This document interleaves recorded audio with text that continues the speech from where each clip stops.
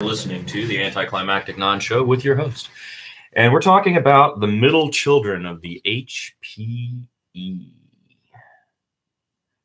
The middle children of the H.P.E.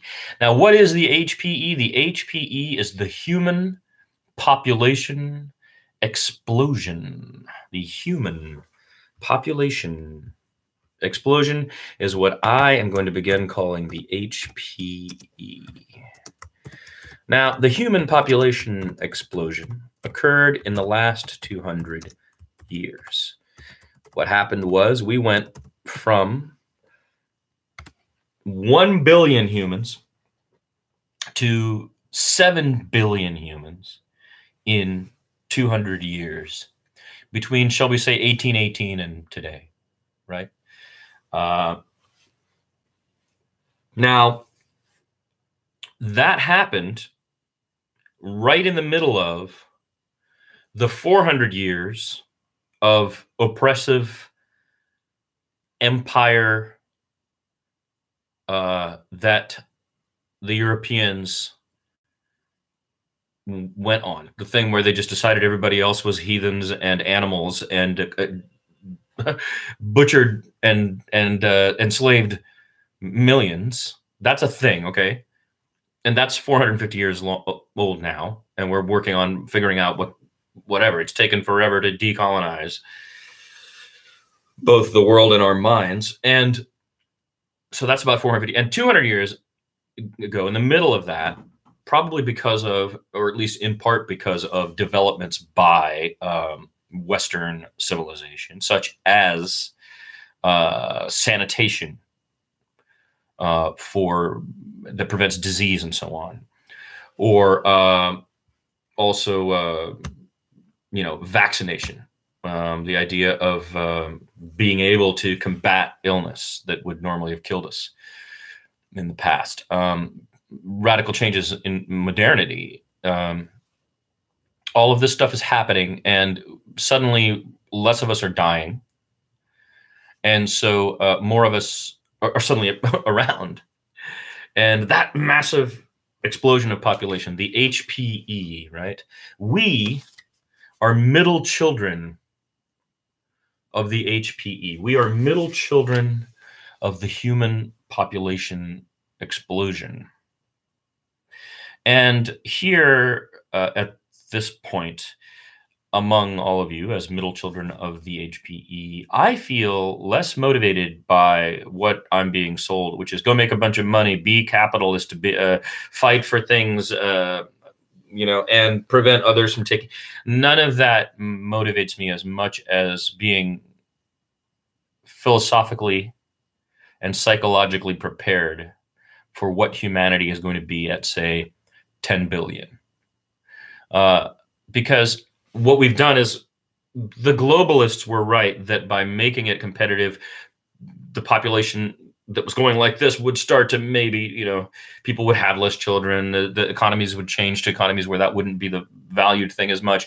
That has happened in my lifetime, in the 20 years of my lifetime.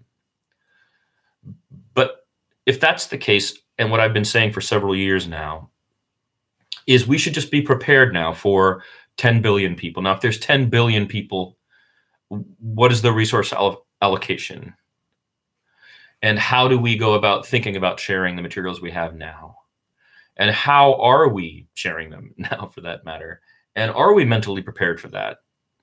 What I see instead, especially recently, and in the United States of America, most Hollywood, the Western culture type of thing, is an apocalyptic vision that's all about killing off millions and accepting it from, sort of the very weird to me. It's very weird to me. I'm not Christian. I'm born a Hindu, Tamil, Brahmin, and I am an atheist. But I've studied various religions. I have a degree of familiarity. I think it's pretty good. I have read the Bible. But the idea of an apocalyptic ending, as described there, in which the rapture happens for the good and the bad are all killed, all the way up to Thanos in Marvel, the comics movie, snapping his finger and fingers and half the population of the universe disappears, seems to be almost about a preparatory state, almost like convincing people to commit apocalypse. So instead of doing what we ought to be doing, which is preparing for a world in which 10 billion exist, or mentally understanding what material value really is so that our footprint on the earth is minimized, so the more of us that do exist can coexist, or approaching how to make the resources of this world more lasting. Instead of doing that, a tremendous amount of energy of the Western thing seems to be directed toward apocalyptic visions and imagining over and over again the destruction of many millions. And when I ask myself about that, and I think about what white culture has asked me to do in the United States, white culture has been very clear to me, right? Dude, you're not black, you're not Mexican, right? You're not Latino, you're an Asian, but you're from India, the opposite side of the earth. And our image of you is great at math, real smart, doctors. There's no predetermined imagery of you, right? Like when I arrive. Since that time, we've had Abu, the grocery store guy. We've had Patel hotels. We've had a little bit of what, but really, no. India remains on the other side of the earth, very separate from the United States of America. It's the largest democracy in the world. It has the highest number of people voting and voting honestly, Well, I mean, casting them at least. It's totally different culture from here in many, many, many, many ways, though it's adopted a lot of the Americanisms like all the world has, right? And so what they told me was, dude, just buy in. That's all you have to do. Accept that the genocide of the natives is over. Accept that, like, we're in charge. Accept that, like, yeah, we held slaves and stuff, but black people are, they pretty much can do whatever they want now. Like the constant, like, rap out of the mouths of the white supremacists, whether they are really actively white supremacists or they're just kind of privileged to the point of not knowing their own privilege, so they're so ignorant because they haven't really seen what it means to be black or Latino or look different or to feel truly oppressed or invisible or repressed or held down. Of course, it's going to seem to them like, what do you mean? You would just work hard and play by the rules, and you can have this too. Is the thing, right? This kind of American dream, and I've not wanted that because I don't feel comfortable signing up. No, I had to, right? Why did I have to? Well, my parents moved here when I was 2 years old. I've been an American for 35. I've been an American longer than Arnold Schwarzenegger. I have worked hard to understand the history and politics of this country. I studied that in university and went to the University of Texas, and I graduated with a degree in that area of study. I went and worked in politics, in policy. I helped elect a judge in Austin, Texas. He's still there, the judge that I helped elect. I was his campaign manager. I helped pass certain legislation in the Texas state legislature. I helped work on campaigns for Governor Ann Richards, for example. Then I left politics and got interested in international travel, journalism, and public health. I began studying the world. And instead of wanting to do policy, I wanted to write about it, or make radio about it, or do programming about it.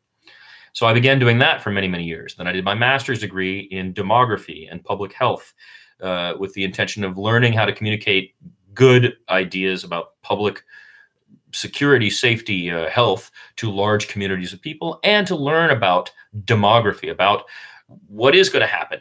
We're this population boom. I'm the middle child of the human population explosion. I spent a lot of years studying this. Then I went to work for companies in various fields. I worked in biotechnology for Genentech.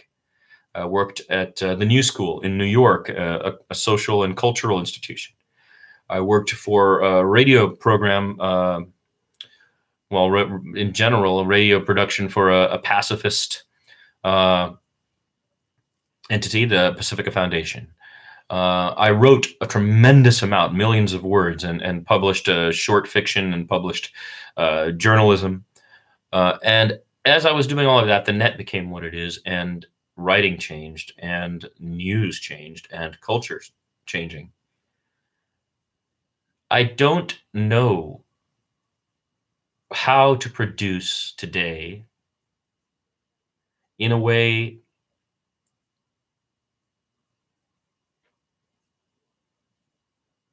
that addresses this topic of being a middle child of this human population explosion, seeing the tech now advance to the point that it is, and wanting us to connect over what matters rather than sell something or make comedy, sell entertainment, or make, things that pitch an apocalyptic vision of the world.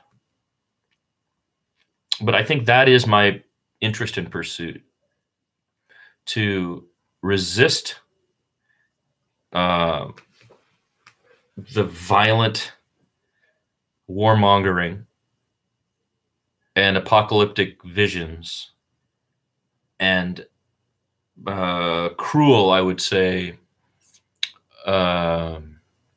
behaviors of capitalists who seize land and resources and power for those who would pay the most, and to promote instead shared consciousness, shared values of reducing one's drain on resources and helping to equilibrate the sharing of them to those who have less. The end of war, a thing that I first wrote in the 90s, World Peace One. There it is on the wall. I'm looking for World Peace One.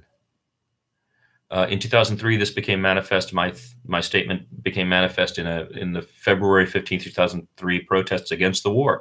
I call that World Peace One in a way.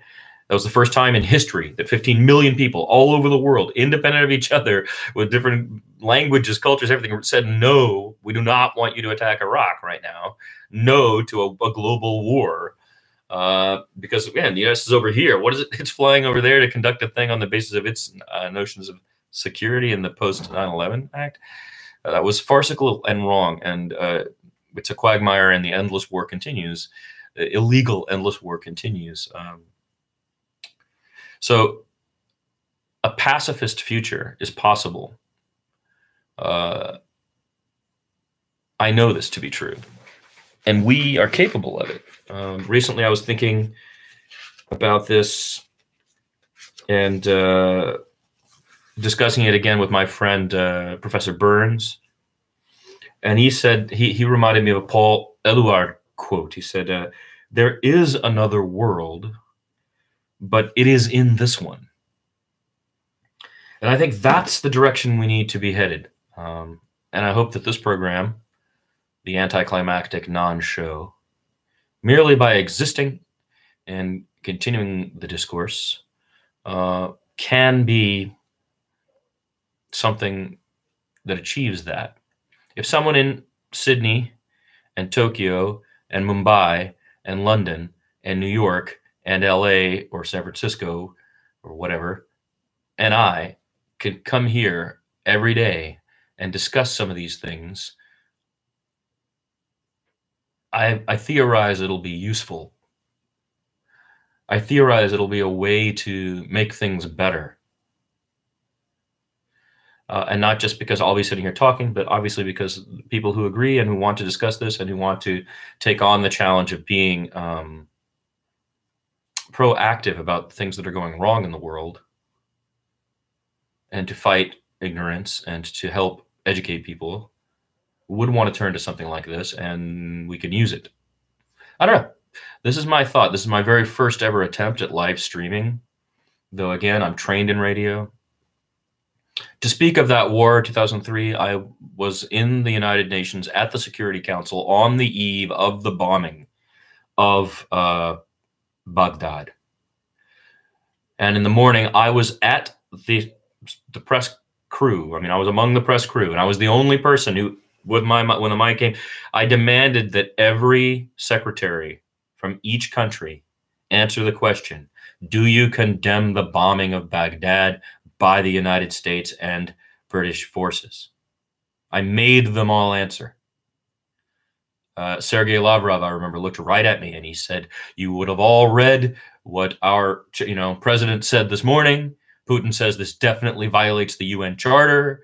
You know, uh, I was the only journalist there representing peace,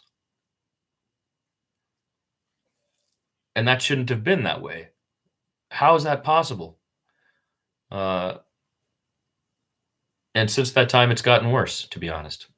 To be a pacifist in the United States is considered, it's like being a socialist or being a communist. You can't do it for some reason, and that's wrong. That's totally wrong and against the founding of this country.